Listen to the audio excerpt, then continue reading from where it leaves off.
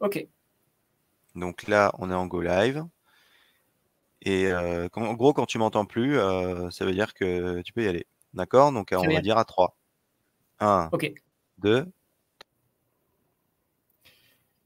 Hello, everyone, and welcome to this session of Katia TV. My name is Nicolas Guérin. I'm part of the Katia R&D portfolio management team. And I'm very happy to present to you today Stephen Structure Engineer, a new role and a new app also that we have in the Katia portfolio.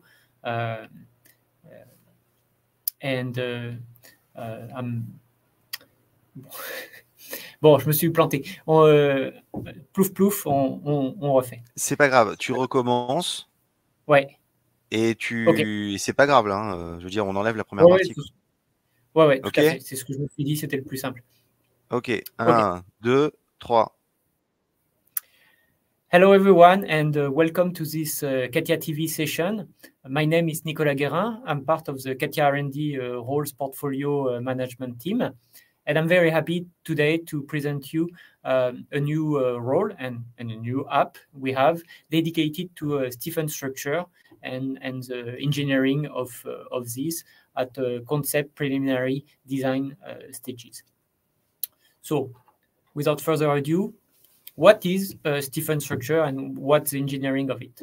So Stephen Structure, you have plenty of examples. It's anytime you have a skin or a panel where you would want to control the thickness of it or see what would be a good trade-off between a thin skin and underlying structure made out of stiffeners like stringer, ribs, frames. You can find plenty of examples of that in the aerospace industry, as well as marine and offshore and industrial equipment. So basically here, the goal of this tool is to find the best balance between the shape, the external shape you need to respect, and what could be the way to reinforce this structure by playing on the materials, playing on the thicknesses, and the stiffeners properties. So typically, like for a wind turbine blade or for the skin of an airplane, the wing of an airplane, you would have a shape coming from CFD or any other input, and structural engineer would have to find the best way to stiffen this part to sustain the structural loads. And this tool is really here to help you converge quickly on a good compromise in terms of thickness materials and stiffening structure to achieve your goals. Here is a quick video that would illustrate what I've just said.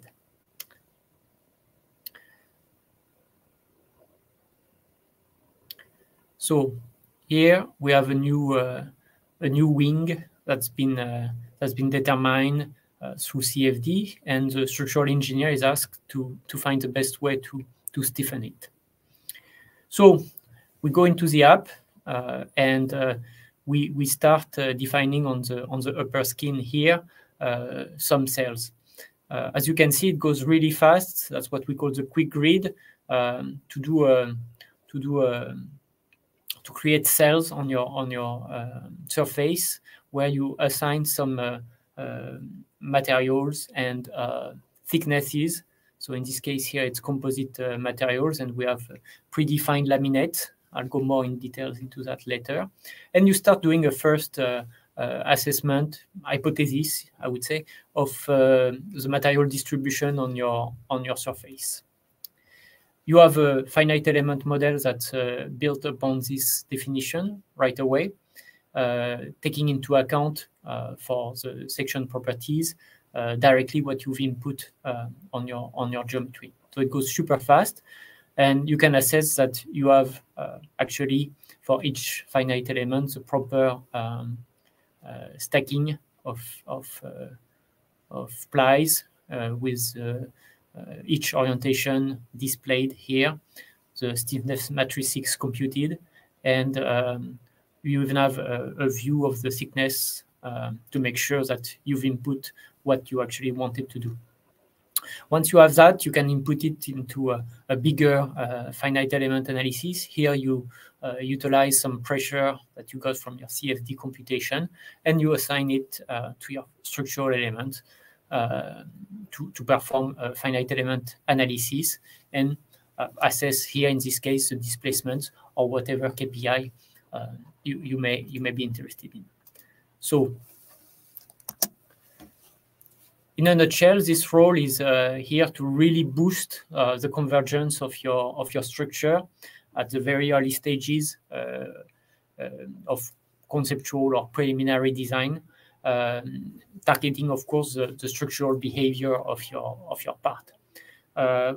One of the key points is, of course, to offer here through the Stiffen Structure Concept app, what we call an all-in-one app, where you would have all your modeling and simulation, ModSim, capabilities all packed in one application. So the goal, of course, is to boost the exploration of your design, to find quickly the best compromise, including, of course, capabilities, as you'll see, to reduce your model, like the structure we saw earlier can be turned into just beam elements for much faster simulation and therefore faster convergence of your properties.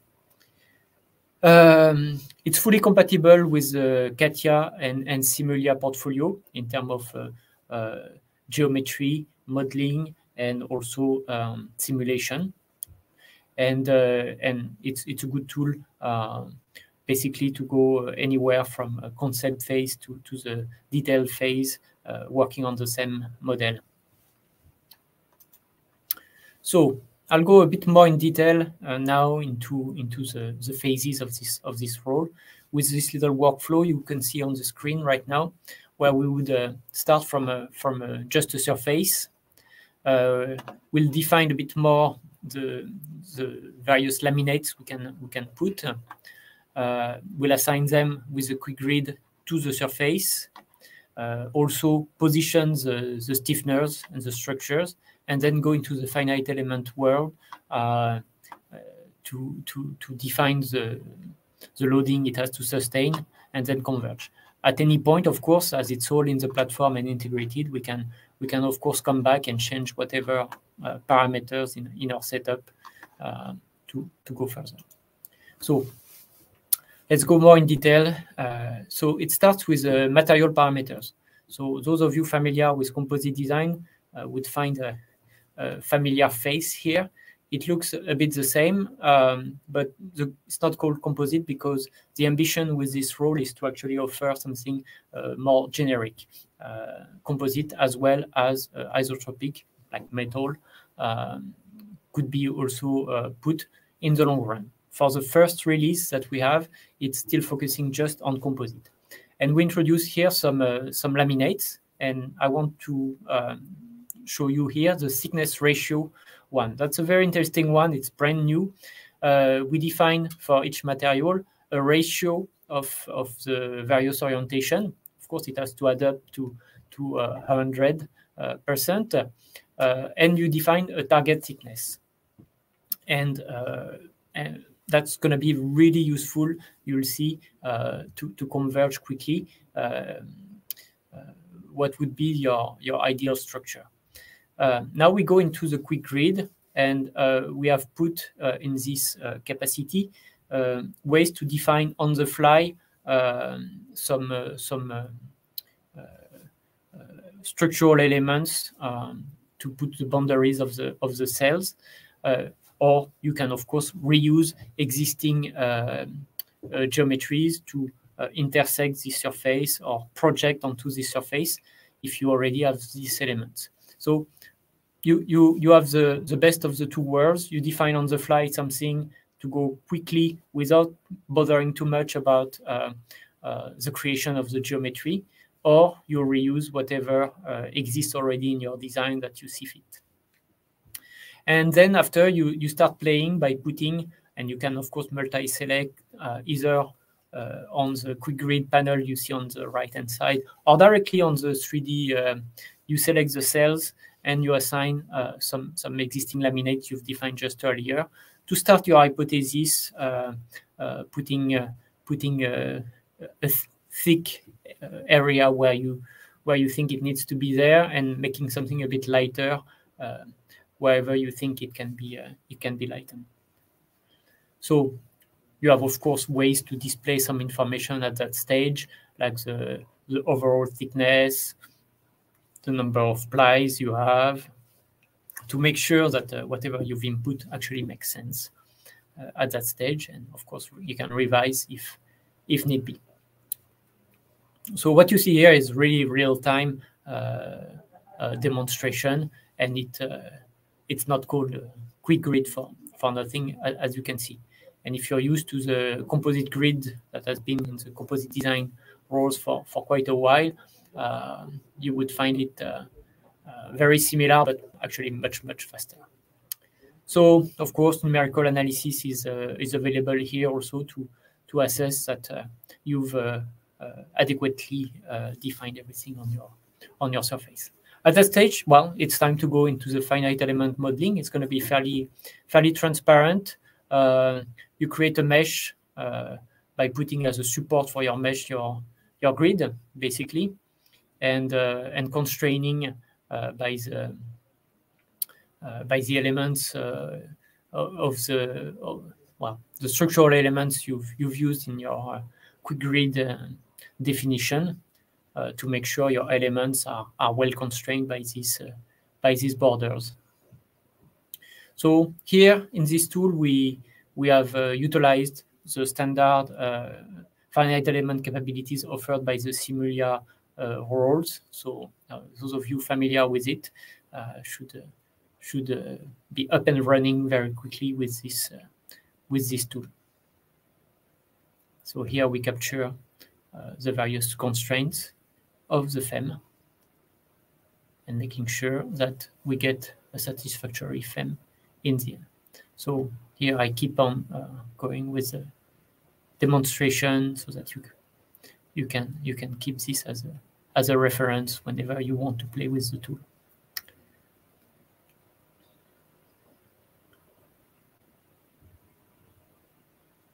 Here you can notice that on the tip here, with the mesh size we have taken, some simplification is done automatically, so that you can go ahead and edit and make sure you want to not simplify your geometry and make sure you have elements going everywhere. Once you're happy with your finite element model, here just make sure to go and perform automatically a core sample of the composite material at each position of each element directly using the grid information. Once again, fairly transparent. We'll go now to into the dedicated tool to display the computed sections to make sure the translation between the grid into the section properties is just all right. Once again, relying on the standard Simulia capabilities for the visualization of the finite element properties with composite materials.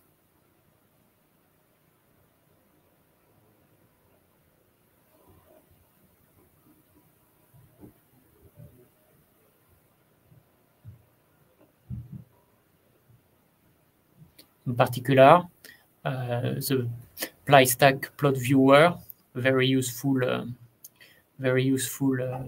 tool, where you see for each element a representation symbolized of the stacking with the various orientation and materials, if you were to put several materials, and of course the global thickness. Once again, this is just a basic checkup to make sure you've correctly defined your material. But then again, you don't have to go through all this phase at each point. But it's just to illustrate. So here we use the thickness ratio, and you can note that actually many plies are connected with the same orientation. That's all natural actually, because thickness ratio at that stage we just don't care really about the sequence of plies. So when we define that there is like 10 plies basically in like zero orientation, then they are all on top of each other.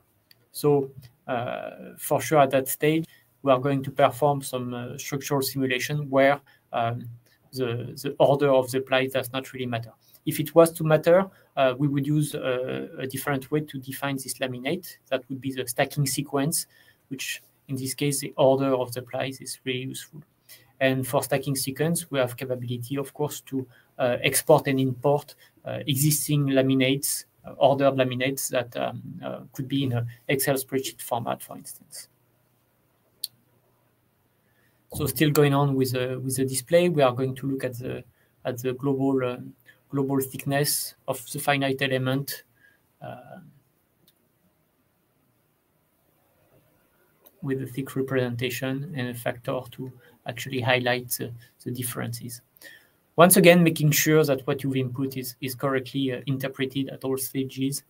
But then again, once you're confident in your model, you don't have to go through these phases, and you can just jump into the structural analysis right on.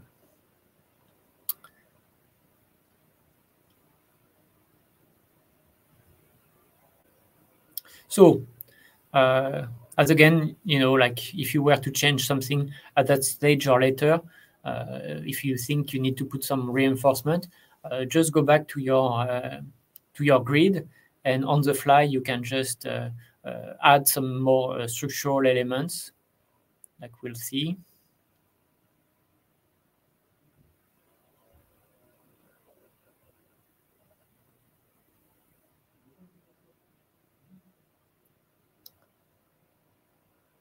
So directly, automatically, it creates some new cells, manages the numbering and all that. And on these selections of cells here, we are going to put a different laminate to reinforce this section.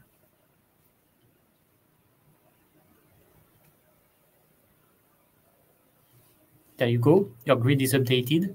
And by the way you have defined your finite element modeling, everything is associative at that stage. You just need to just go ahead and update, and your reinforcement is taken into account right away.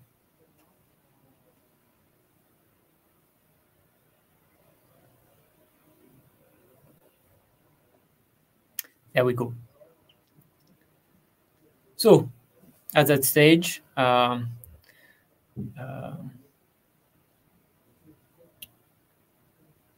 we'll just go ahead and go on with our finite element analysis. So, of course, checking that, once again, that it correctly has taken into account the reinforcement.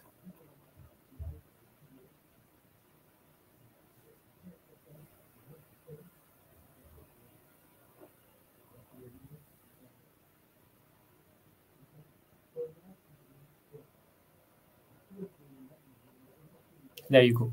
You see the reinforcement as we have just defined it in the grid.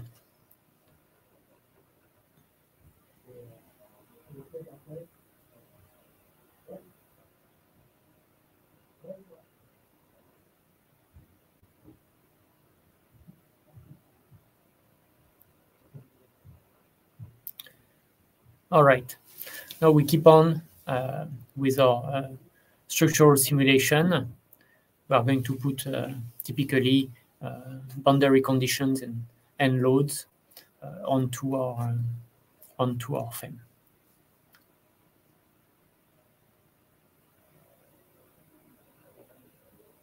We simplify a bit the view so that it's easier to handle.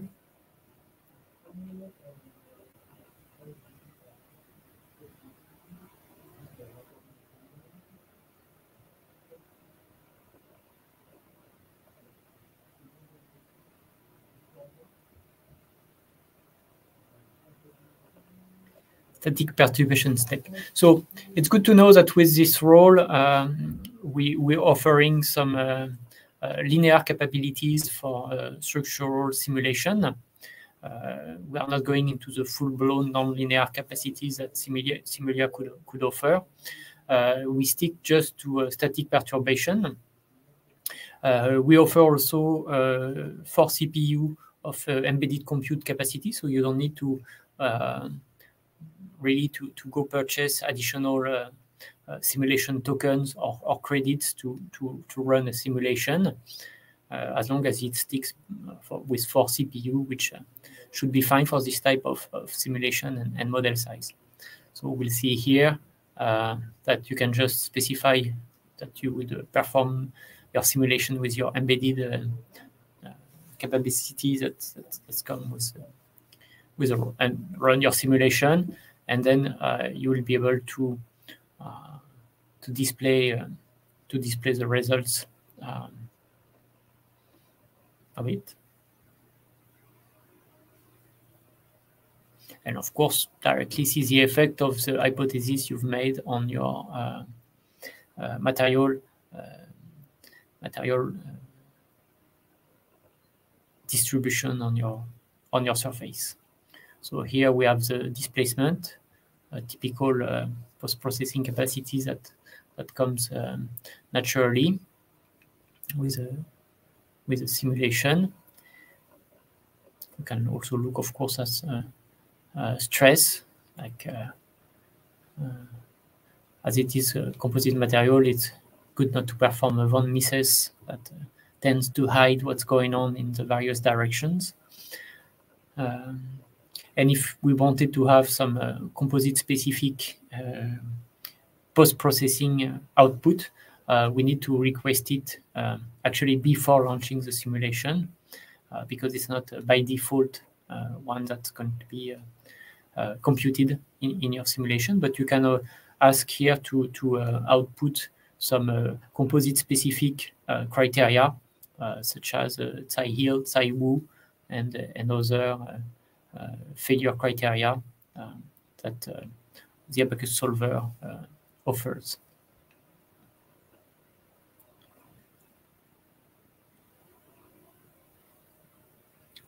So unfortunately, if you have not thought of that earlier, you need to just relaunch your simulation so that this output will actually be computed and stored with your simulation results.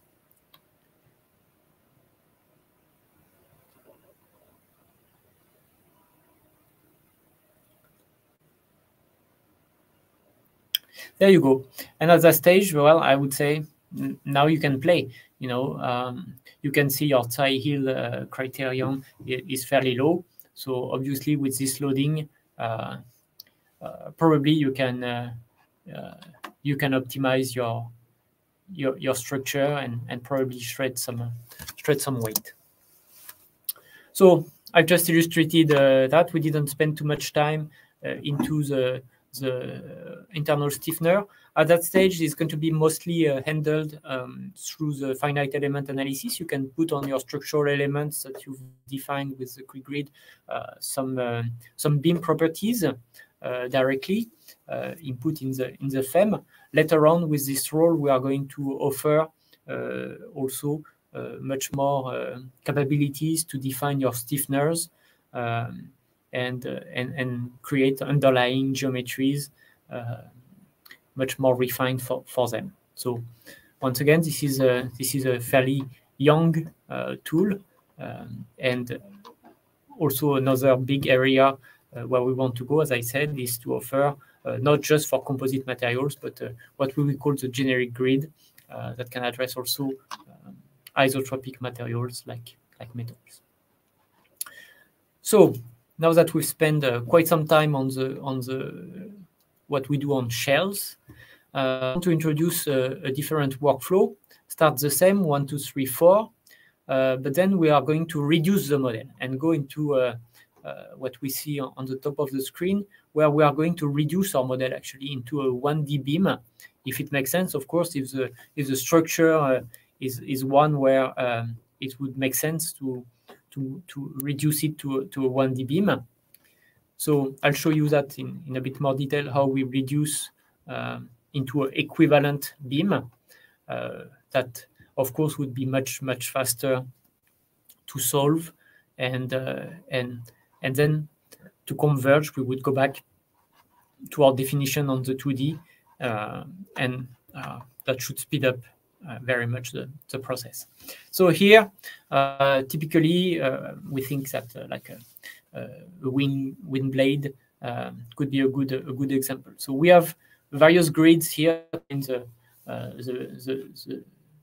upper, lower, external surface, as well as the stiffener, the main stiffener inside the blade. We'll use this yellow center line to be the support of the 1D beam element that would represent the entire wind blade.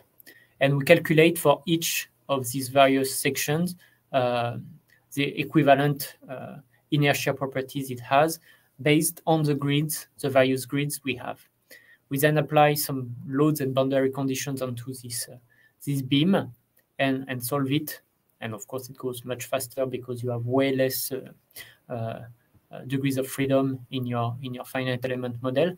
But for some KPIs like the max displacement here, this gives you a fairly good indication as to how your overall blade behaves, and you can therefore quickly converge your properties and go much faster into refining something that's going to be a very good candidate for your structure. One thing I want to mention also with this role, because once you've set up all of this, as you can see, it's all connected in the platform, and now you can play. Everything is open as knowledge parameters. So we have put in the packaging of this role parametric design study, an app coming from Simulia that offers a great capacity for design exploration. So once your model is well parameterized, and here we are showing how you can play with structural element position, as well as playing with the target thickness of the thickness ratio laminate that we've seen earlier. We have put in a design table some predefined type of laminates, making sure the ratio always adds up to 100%. And we can shuffle all of that now into basically a design of experiment where we are going to give a range for each of these parameters and see how this model behaves when we play with some of these key parameters. So it's all integrated in the platform. No need to go anywhere. It's all the exposed parameters are accessible, and here we have what we call the design space check. So for each point of the design of experiment, where we vary some of the parameters, we make sure the update of the model goes well, and that is ready to go into further studies. So that's where we say now we can play, because once it's all well defined like that, then you can really explore and perform some sizing into your structure to go assess if it's a good candidate for your structure.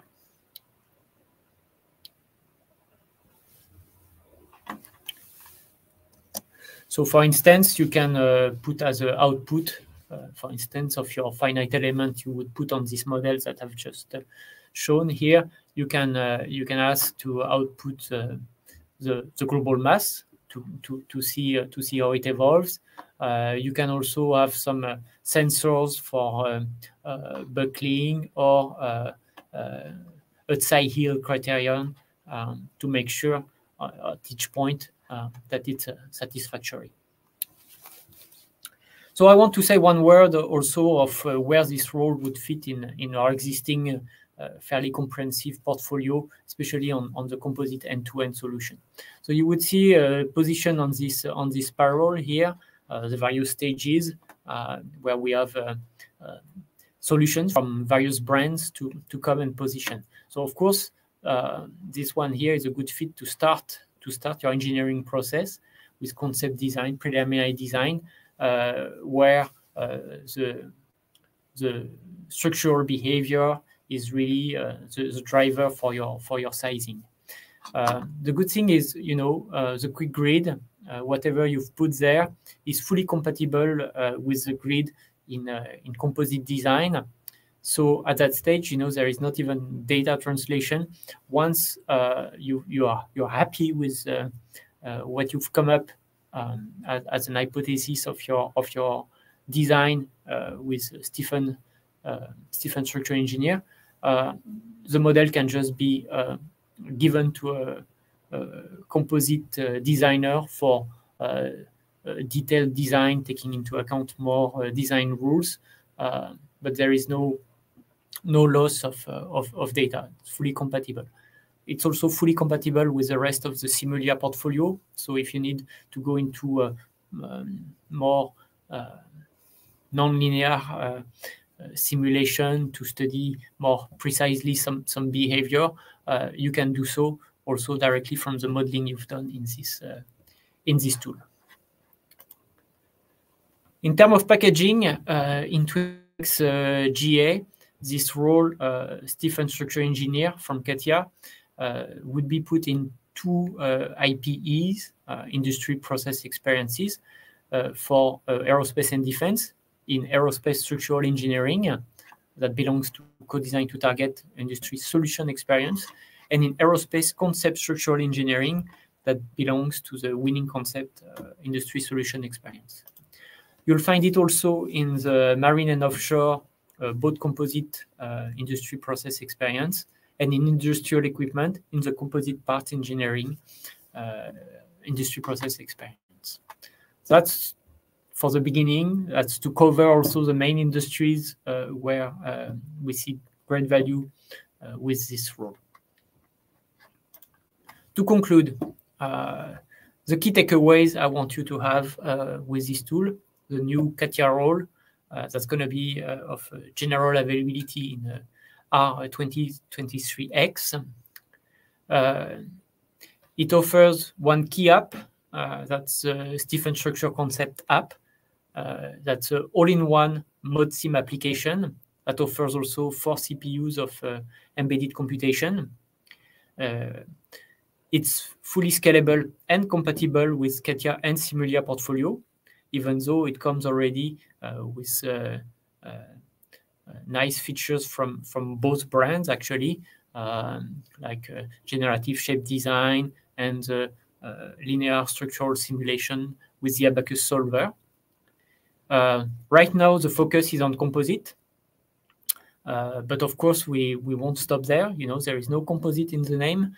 It's really for a generic grid that would allow you to find the best compromise, including what would be the best material and the best thickness you can find for your material. And we'll go also into a much more refined definition of the stiffeners as we go on. And it's available on premise and on the cloud. And for early adopters, it's also available in the 22X portfolio, fully maintained, documented, and supported. So that's about it for today.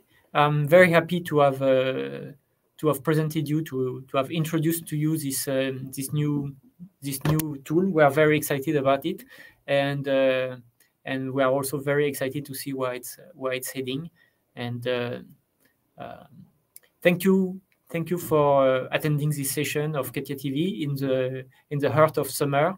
And I look forward to your question and discussing this more with you.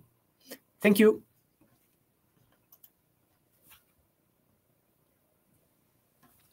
Ok, c'est dans la boîte. Top. Ben voilà. Bon, c'était bon le son, ça allait, Ouais, tout ça? ouais. Tout est nickel. Surtout, tu te poses pas de questions là-dessus. Il y a pas du tout de fausses notes.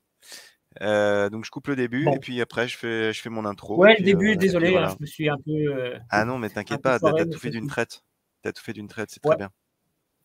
Voilà, bon. Bah, Top. parfait. Super, ça marche. Attends, je vais faire end broadcast. J'ai tout de suite